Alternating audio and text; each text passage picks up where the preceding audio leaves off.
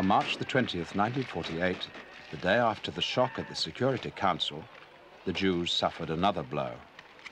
Abdelkader's fighters, thousands of fellaheen, attacked the convoy with fury, shouting battle cries.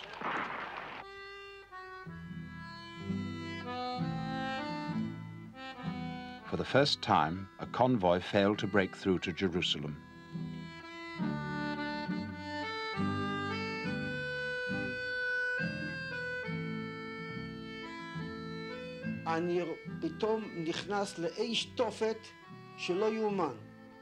I suddenly entered an unbelievable barrage of fire. It was like hell. The convoy was in flames. From every side, men and women were jumping out of blazing vehicles.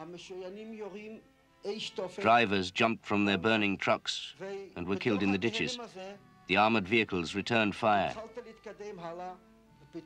I ran through this hell, and suddenly, right in front of me, a vehicle went over a mine and was blown into the air. 19 vehicles were trapped at the side of the road.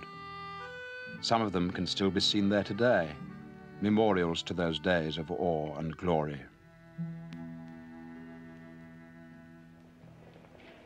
When the chairman of the Jewish Agency, David Ben-Gurion, heard the news, he understood at once.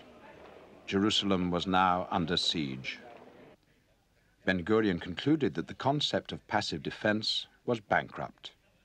He now ordered an offensive, aimed primarily at breaking the siege of Jerusalem. It was clear that Jerusalem would not be able to hold out without supplies. We would not be able to send convoys unless we kept to their commanding positions no matter what, in spite of the British. It sounds crazy, but many things arise that seem crazy at first when there is no other choice. The battle for Jerusalem became the symbol of the 1948 war. It is